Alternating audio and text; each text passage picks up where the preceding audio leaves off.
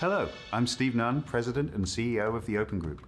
Welcome to Toolkit Tuesday, where we highlight the various components and leading experts of the Architect's Toolkit, a collated portfolio of the most pertinent technology standards for enterprise architects.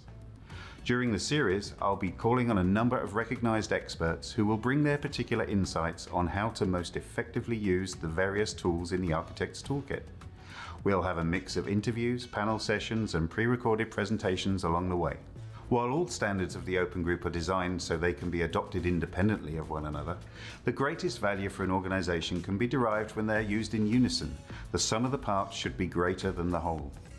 In the Architect's Toolkit, we have collated a portfolio of the most pertinent ones for architects together, all in one place. For most of these tools, certification from the Open Group is also available, so practitioners can demonstrate that they have the skills required, and recruiters can take the guesswork out of the recruitment process, all backed up by our Open Badges program.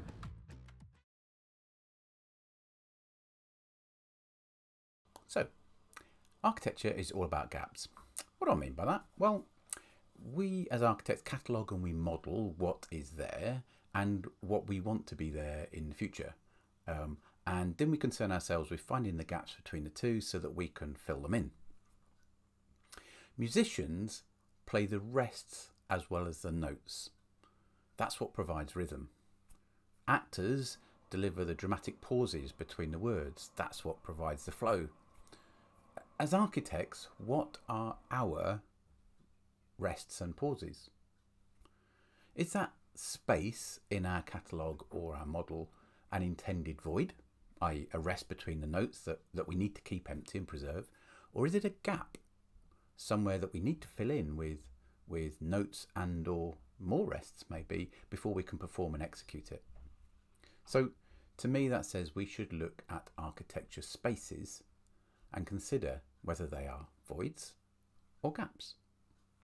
Welcome to Season 2 of Toolkit Tuesday, everybody. My thanks to Paul Homan there of IBM for his intro on EA Minute, Architecture Spaces. Thoughtful as ever. Thank you, Paul. Say a little bit more about Paul and the EA Minutes in a moment. But I really want to welcome everyone to Toolkit Tuesday. We had a little break over the Northern Hemisphere summer. Anyway, many of you are not in that hemisphere, but had a little break for a while. We're back and glad to be back. And we have a great season ahead for you. And my purpose today is really to give a little recap or a refresh of some of the topics that we covered in season 1 and remind you where you can get them if you missed them or you were there live but never went back to see the recording. So I'll do some of that. And we also have something a little bit special for you to just give a tease for later in this show. So please stay tuned and ready for that. We love to see where you are joining us from. It's usually a number of countries that's into the 20s at least when we have one of these, and it's great to have people joining at all different times of day or night and from all over the world, and it's one of the things that makes this special. So without further ado, I'm going to run on to what I said I'd do, is quick recap on season 1. And looking back on it, can you believe we had 21 episodes of Toolkit Tuesday? We had a few planned when we started and thought, well, let's see how this goes. The response has been really fantastic, very enthusiastic reception, and as a consequence, we've kept it going, and here we are for season 2. So I guess we made it through our dreaded first season. And will we be brought back? Well, yes, we are. We're here. And many of those episodes, just like today's, started with a short video. It was either one of Terry's Toolkit Tuesday tips from Terry Blevins or one of Paul's EA Minutes. So unfortunately, we've lost Terry Blevins from our panel of experts as he's now enjoying a very well-deserved retirement. Terry was a very long-term contributor to the Open Group, and in fact, many of you may not know this, but he was one of the very first small group of individuals who got together to work on what became the TOGAF standard. So we all owe Terry and his peers a great debt on that. So we won't be seeing Terry's Toolkit Tuesday tips, but we will be. The good news is we will be having more of Paul's EA minutes, and delighted to have those. And you'll hopefully have just seen the first one on architecture spaces. So we'll have a few more of those from Paul over the course of season 2. One of the things we've had is to try to keep a bench or a panel of resident experts, and Paul will continue to be on that. We've had Chris Frost of Fujitsu, who will still be around, and also my colleagues Andrew Josie, Chris Ford, and Sonia Gonzalez from the Open Group. They've all been part of the Ask the Expert session, which is one I think we'll recap or come back to, I should say, in season 2, as well as a Q&A session. It's a good way of cycling back to some of the great questions that we don't always get time to. In each episode, we try to limit the episode to 30 to 32 minutes maximum, just to respect everyone's time, and it doesn't always allow us to get to all the questions. So sometimes we cycle back during the season and have a session that's just dedicated to answering those questions. So I think you can expect to see that. As I said, we've had a lot of great feedback on the show on season 1, and we love it. Please, it comes through the chat channel. It's often when people are leaving, they give a brief comment, and that's all we're really looking for. But it's great to do that if you have the chance before you leave any episode that you're on. Just leave us a few words. We collect it and we do read it all, and it's valuable to us. And at some point, we'll set up a more formal way of asking you for topics that you might want to see covered on Toolkit Tuesday. Anything that's particularly important or of interest to you, either as an EA practitioner or as somebody interested in the field. We'd love to get those. So if you have any of you on today who have any, then maybe put those in the Q&A channel, and we can make note of those. But we'll set something up so that you can have an opportunity or a vehicle to suggest some additional topics for us. So what did we cover? Well, unsurprisingly, given that this is the Open Group Toolkit Tuesday, we covered a number of TOGAF standard related topics. We had EA and enterprise agility with the TOGAF standard.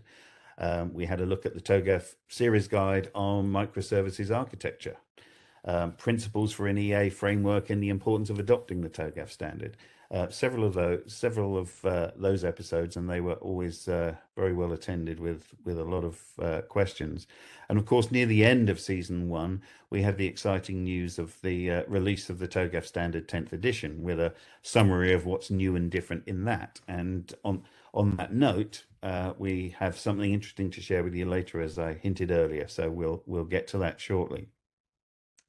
Other topics we covered, another sort of bucket, if you like, of putting the sessions into was the topic of digital transformation. I mean, that's who isn't concerned with that right now, and we all will be for some time to come, I suspect. But we covered it in a number of ways. How to use the Open Group Architects Toolkit and our portfolio of digital open standards in supporting digital transformation. We cover both of those.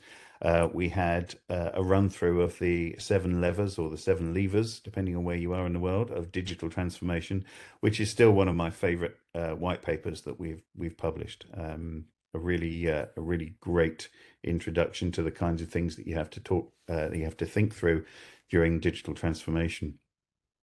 Modeling. Some of you and a lot of people out there in the world are interested in modeling, and we cover that in a couple of ways. We looked at how to use modeling for strategic decision making, and real examples of using the Open Group Archimate modeling language, actually for real. That was a popular one too, as well as a session not directly on modeling, but we had a session on automating analytics with EA roadmaps and the use of tools. And one of our most well-attended sessions, which was a slight surprise to me, not because I knew the speaker and the content wouldn't be great, but I didn't realize the subject matter would be quite so popular, was how to develop a MOSA, or a modular open system architecture reference architecture. That was a great session, and we had quite a bit of interest in our data integration toolkit and public digital platforms. And we also had a session that was caused a lot of follow-up and questions afterwards on our EA academic initiative in India called the Initiate program. And you can find out more about that and many of these things on the Open Group website. And we covered actionable supply chain security as well, some real life lessons. One of the things that goes through many of these sessions and many of the topics when we have a longer event at the Open Group is the idea that what people want is case studies. What has worked well, what hasn't worked so well, and how can we learn from the great decisions or the temporary mistakes of others. So we try and include as many of those as we can. And kind of the final bucket, if you like, of topics that we covered was, and it's something that's dear to our hearts here at the Open Group, is the topic of professional development. So we looked at, we had a topic on the future of architects and innovation and digital transformation. And also an introduction to the Open Agile Architecture certification. So different from TOGAF, aimed at a different use, but works very well when used in conjunction with the TOGAF standard. And of course, we started actually with a guide to the Open Group Library, which is where you can find all this great stuff that we talk about. And within the Open Group Library is the TOGAF library, and that was a useful guide through that to make finding it as easy as possible. And don't forget that these sessions that we've had so far, they're all available on the Open Group YouTube channel, and you can also get to them from our website. And so as far as season one is concerned, I'll repeat my thanks to all our presenters and experts in season one, but to most of all, any of you who attended, any of you here today who were in attendance for season one, thank you. And we've been delighted with the levels of participation and the great questions. So long may it continue. So looking forward now to season two, what can you expect? Well, among the topics planned, we have EA and blockchain. In fact, that's the next one. That will be 2 weeks today, EA and blockchain. We also are going to cover zero trust architecture, which is a topic that we played a big part in our last in-person event at the Open Group in July. And we'll get information on an overview of updates to the Archimate standard and the significant progress that's being made on the Open Group portfolio of digital open standards. More on digital transformation and the role that EA plays within it, of course. Some highlights from our TOGAF user groups, and inevitably, due to the level of demand, more TOGAF standard related content. So on that note, let me move to today's topic. And this isn't intended to be a deep dive into the topic. It's more of a teaser, but it's the topic is really our latest approach to TOGAF standard certification. And you may recall that when we published the standard, the TOGAF standard 10th edition back at the end of April, we promised updates to our certification program in the coming months, and we've made quite a bit of progress on that front. And here today to give you a brief look into our thinking is my colleague, the Open Group Vice President of Standards and Certification, Andrew Josie. Andrew, are you there? There you are, right on cue. Dave. So you opened season one, first episode in season one with the library, and here you are on the first episode of season two. So there's a theme here. So what can you share with us today about TOGAF certification? Okay, Steve, I've prepared a few slides, so let's just see if I can get those sharing okay. Hopefully you're seeing the right set of slides. Looks good. Yeah. Okay, so thanks again, Steve, for that introduction. It's good to be back again. As you say, always a series opener. But, that's my lineup. That's what I do. As you know, we released the TOGAF standard 10th edition in April this year. It's obviously time's flown by a little bit, but some of you may be familiar with this diagram from the 10th edition website. I want to spend a few minutes just thinking about our approach to certification. So this is if you can see the diagram there, it's the sort of in the Get Certified area in the top right. I'm going to be talking about this in a lot more detail at the Open Group Edinburgh event, so a little plug for the event there. As we highlight on this diagram, what we see with the TOGAF Standard 10th edition is a refreshed modular structure, and that makes it much easier to apply the TOGAF framework to different kinds of organizations and also styles of architecture. This is the set of documents that we released in April. As you see, it's quite a large set. We have 6 what we call the TOGAF fundamental content documents that are in the bottom sort of left of this screen, and 20 TOGAF series guides. We actually expect this set to grow over time. This set can be and has been packaged in a number of ways. So you'll see that we've got the digital edition, we have PDF downloads, and we also have the hard copy. So just show you a quick glimpse of the hard copy. For the hard copy, obviously we decided we couldn't print, all 26 of the current documents. So we selected, I think it was about 15 documents, packaged them into actual sort of, again, little subsets, and we've published 7 hard copy documents. Now, with such a breadth of available material, we've had to consider how best to manage that for our training and certification purposes. So the approach that we've actually decided on is to define a number of bodies of knowledge drawn from the standard. What do I mean by body of knowledge? Well, a body of knowledge is something that defines the content for a certification, and a body of knowledge is something that defines what is examinable. So, what will be the topics for the exam. So where does this lead us? So for the TOGAF Standard 10th edition, we're going to be defining multiple bodies of knowledge, each of them related to a specific skill set or competency drawn for the standard. So this will lead to multiple certifications and certification credentials being available. It will also allow us to have a stable and targeted certifications and permit the standard to grow, because we expect the standard to continue growing. And this will include new learning paths, both for people who are coming to the certification program for the first time, but also those who are TOGAF 9 certified. So, and where can you find out more? As I say, I'll be talking at the Open Group Edinburgh event in October. I hope you'll join us to find out a little bit more. Well, in fact, a lot more about this then. Back to you, Steve. Andrew, that's great. Thank you very much for that whistle-stop guide to the thinking behind certification. So, as I said before, and it's not intended to be a deep dive today. It's really whetting people's appetites for hearing more in a few weeks' time at our Edinburgh event.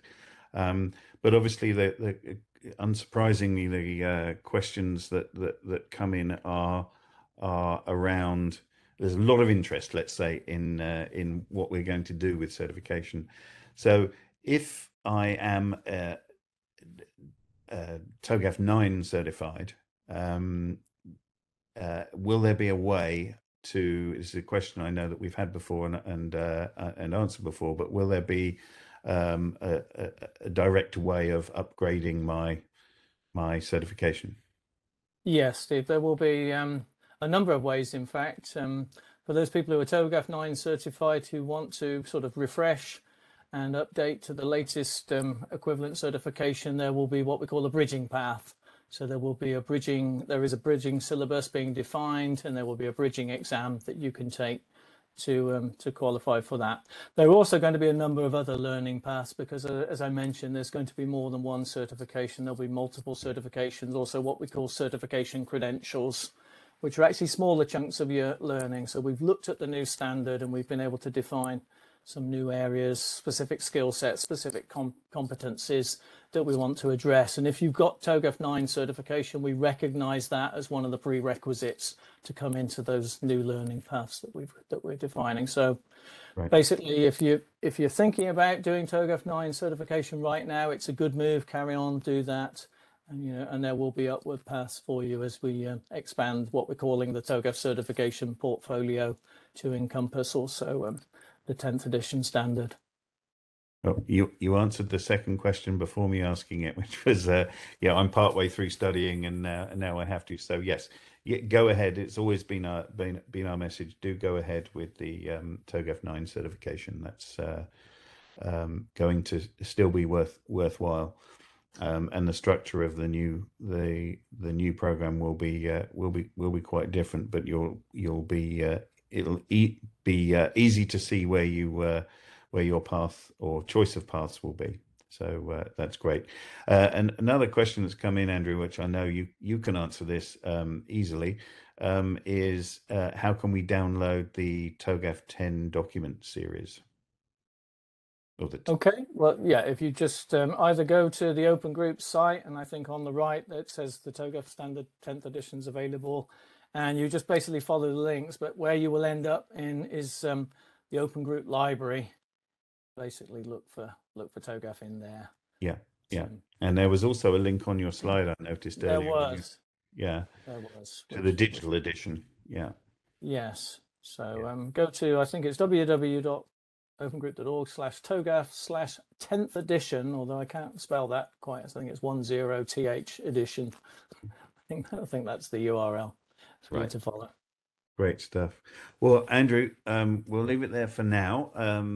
As I say, you'll have triggered some interest, and you'll hear more about where we're going with certification at our Edinburgh event, which is coming up quite soon, next month. I'll give a shameless plug. Andrew give a slight hint, but a shameless plug I'll give. It's October the 17th to the 19th at the Edinburgh International Conference Centre. And we also have a conference hotel, which is the Sheraton Grand Hotel and Spa. So there are some quite a few of the people attending will be staying there, but not obligatory. But yes, the Edinburgh International Conference Centre is the venue. Our main theme for the event, this is basically over 3 days, but our main theme is EA and sustainability and digital open standards. So those are the main themes crossing the 3 days. We'll also along the way have a TOGAF user group and an Open Professions workshop. Open Professions is a program in the Open Group, certification program. A lot of people know about the knowledge-based programs like TOGAF, Archimate, IT for IT, OAA, etc. But the Open Professions is more of a skills and experience-based program. And we'll be having a workshop about that. And I think we can expect a session on that at a future Toolkit Tuesday too, because it's something that as people learn about it, they tend to be very interested in from a professional and personal development point of view. We also have meetings in Edinburgh for our Architecture Forum, our Archimate Forum, IT for IT Forum, and the Digital Practitioner Work Group. So if any of you are members, your organizations are members of the Open Group and are members of those forums, then it's be a great opportunity to meet in person with your peers in those forums. And we'll have some great speakers from our Open Footprint Forum. As I say, EA and sustainability is one of the main topics, and we'll have some really great speakers speaking on the topic of sustainability, which is something that we're all obviously coming across every day and needing to find some answers for. So the registration information is available on our website. In fact, we've never done this before, but a very special offer today. The first person who is attending Toolkit Tuesday today, who signs up for our Edinburgh event using the special Toolkit Tuesday code, which I hope will appear or has appeared in the chat, sign up using that code and you'll get a free pass to the event. I realise that some of you attending, it's a long way away, and there'll be more local events for you in the future. But if anyone was on the fence thinking about it, make sure they're the first one registered and you'll get a free pass to the event. And I should say as well, not something we do very often, but every few years or so, usually in Scotland, in fact, always in Scotland, we're hosting the Open Group Golf Event Day, which is at the Torrance Course in St Andrews. So if that clinches the deal for anyone thinking of attending the event, then please do join us. We have limited spaces, but we do still have a few available for that, and that's on the Sunday before the event. So that's really it for today's topic, and talking about certification. And you will hear more, obviously, as you've gathered in the coming next month at our Edinburgh event, and I'm sure at some point we'll hold more detailed sessions on this in Toolkit Tuesday in the future. But for now, that's it for today's topic. Don't go away just yet, though. Next time around, we will have a great session. It will be Rick Ross, who is the Director of Consulting Blockchain and Emerging Technology at EY, and our very own Jim Hightower, the Open Group Vice President of Business Development and Security. They're going to be exploring the intersection of blockchain and enterprise architecture, and that will serve as a kickoff for actually a whole webcast series on the topic. Various topics relating to the use of EA in different blockchain use cases. So if you want to know what blockchain's all about, if you know already and want to know more, see you in 2 weeks' time. Meanwhile, thank you for joining us on our first episode back for season 2 of Toolkit Tuesday. I'm Steve Nunn. Thank you for watching.